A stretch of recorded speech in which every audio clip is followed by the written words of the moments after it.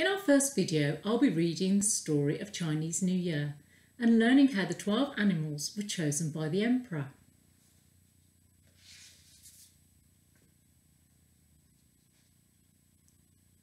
A long time ago in China, the Jade Emperor decided that there should be a way to measure time. He told the animals they were to compete in a race. The first 12 animals will be rewarded by having a year named after them.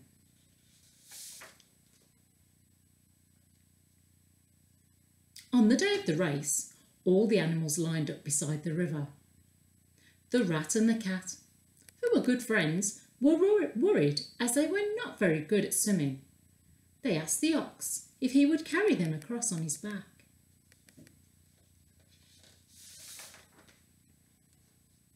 The ox agreed and they jumped on his back.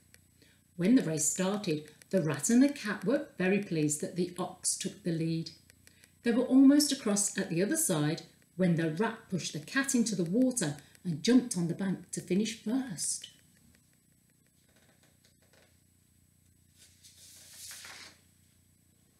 "Well done," said the Jade Emperor to the rat.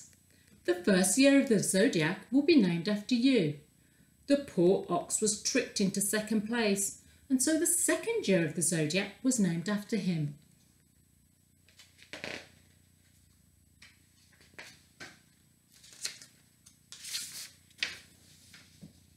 Shortly after, the exhausted tiger arrived on the riverbank. Swimming the river had been very difficult as he had to fight strong currents.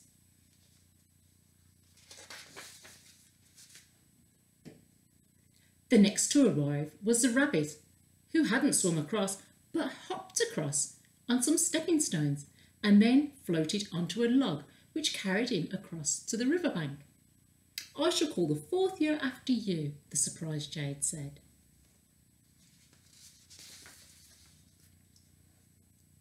Taking fifth place was the dragon.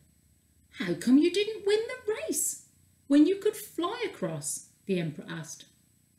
"I stopped to help some other animals," the dragon explained.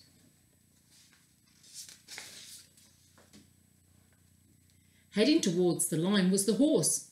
Just as he thought the horse would cross, the sly snake wriggled across one on the horse's hooves. The horse was so surprised that he jumped backwards, giving the snake a chance to slither forward and take sixth place. The horse made it for seventh place. Not long afterwards, a raft arrived carrying the monkey, the rooster and the goat. They explained how they had worked as a team to get across. The emperor was very pleased. He said the goat would be the 8th year, the monkey the 9th and the rooster the 10th.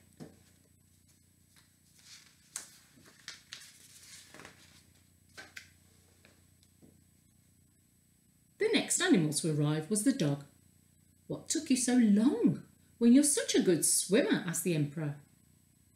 "The river was so clean that I decided to have a bath along the way," the dog explained. He was rewarded with the 11th year.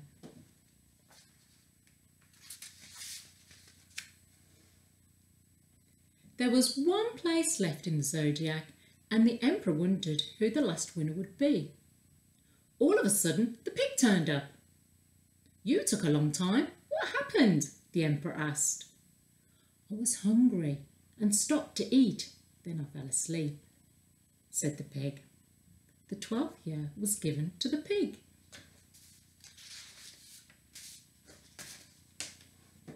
As for the cat, he finally crawled out of the river, but was too late to have a year named after him. He was very angry with the rat for pushing him into the river, and since then, cats have never been friends with rats.